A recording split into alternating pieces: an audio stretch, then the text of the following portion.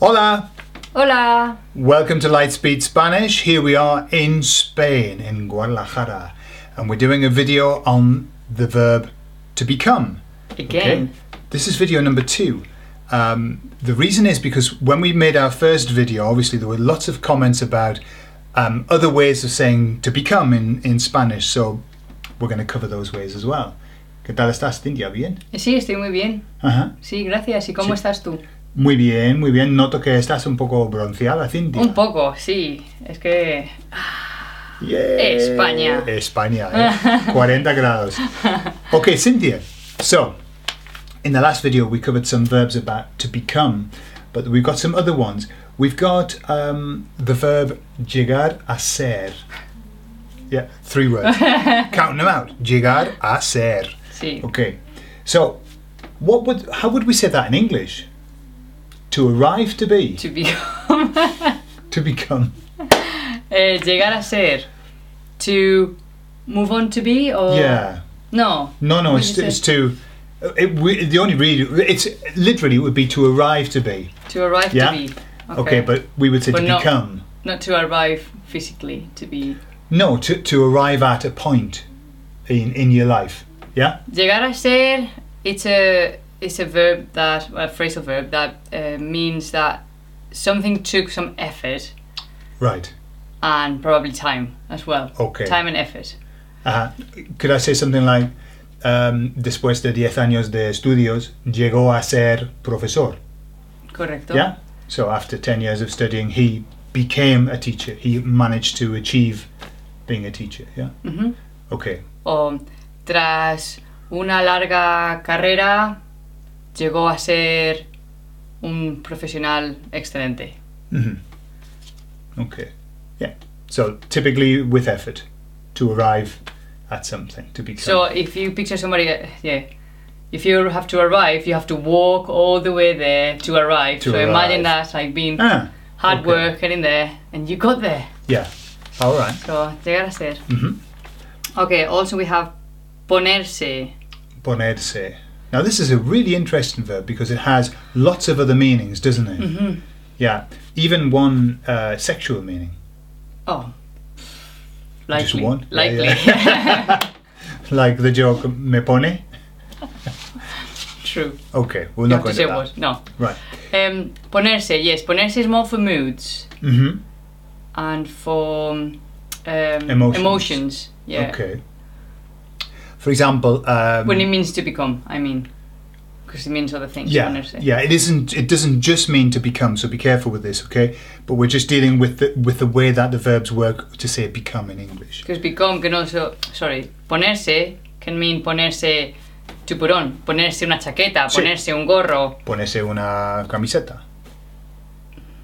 Mm-hmm. Ponerse borracho. Aha. Yeah. Ponerse... To become drunk. So yeah. To get drunk. To get drunk, yeah. Vale. Mm. So examples of ponerse? Meaning to become. Se puso enfermo. Mm. He became ill. Okay. So, se puso enfermo. Se puso triste. Se puso a llorar? That's to burst. Burst into tears. Into tears. Yeah. Or start to cry. To ¿no? Start to cry, yeah. That's ponerse. Oh no, to burst into tears is romper. A romper, a llorar. That would be more like empezar. She started to cry, yeah. Ponerse feliz, ponerse triste. To become happy, to become sad. Okay. Ponerse ansioso, ponerse nervioso. Mm-hmm. He became anxious, he became nervous. Okay. So, ponerse. Right. So it tends to be emotional states. Yes. Yeah. To become moods, something. Emotions. All right. Excellent. And then we have pasar a ser. Mm. This one is not maybe as used as the rest. Okay. Maybe it's more specific. Right. And that's like to move on to be something, isn't it? Unlike llegar a ser, which demands a lot of effort, pasar a ser, does that have an effort to it? Or is it just kind of it could be accidental. The next move. It could be like the next move. This is what happened after that. Yeah. So yes, it could be accidental. Mm-hmm. Like después de haber reaccionado de esa manera, ante la crisis, ella pasó a ser la directora de la sección. O ¿qué me sentís pasar a ser? Okay.